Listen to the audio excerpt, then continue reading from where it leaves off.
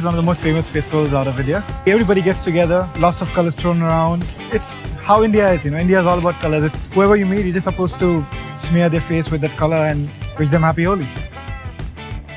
Everybody's just throwing shiny, bright colors everywhere. The people was just getting a lot of color in their faces and a lot of smiles. So after playing with colors for a while, we decided to get the balloons and water bomb people down from the first floor of our building. It's kind of cool to have people in the other side of the world just staring at you, so it's a really special sign.